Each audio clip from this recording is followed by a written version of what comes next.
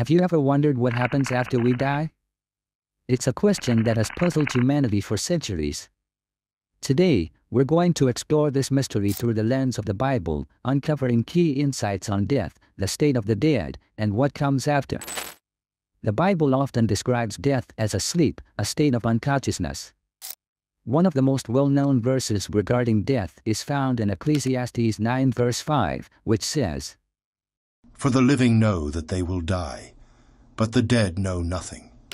The dead, according to this verse, are not conscious. They are unaware of the passage of time, events on earth, or anything that happens around them. In John 11 verses 11 to 14, Jesus also referred to death as sleep when he spoke of Lazarus.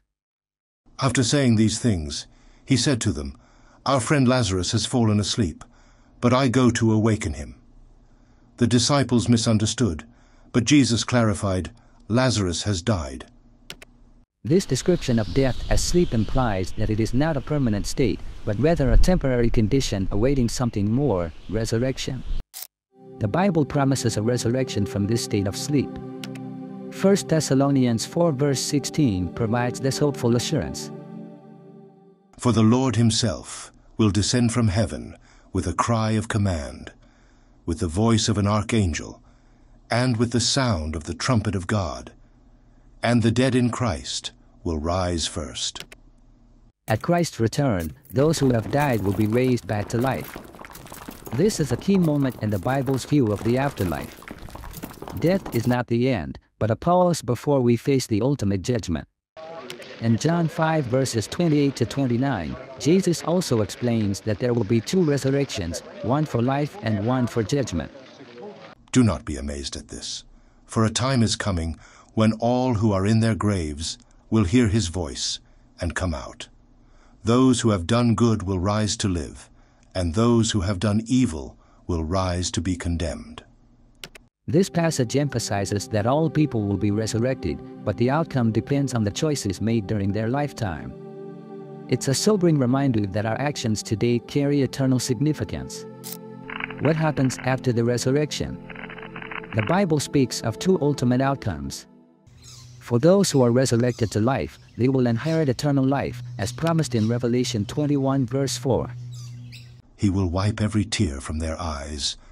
There will be no more death, or mourning, or crying, or pain, for the old order of things has passed away. For the righteous, death will be no more, and a new, perfect existence begins. This is a beautiful image of a world where suffering no longer exists. But there is also a warning for those resurrected to judgment. Revelation 20 verse 14 says, "Then death and Hades were thrown into the lake of fire. The lake of fire is the second death." The second death refers to the ultimate destruction of the wicked.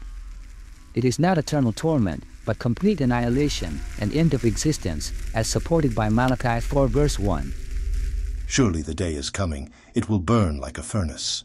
All the arrogant and every evildoer will be stubble, and the day that is coming will set them on fire."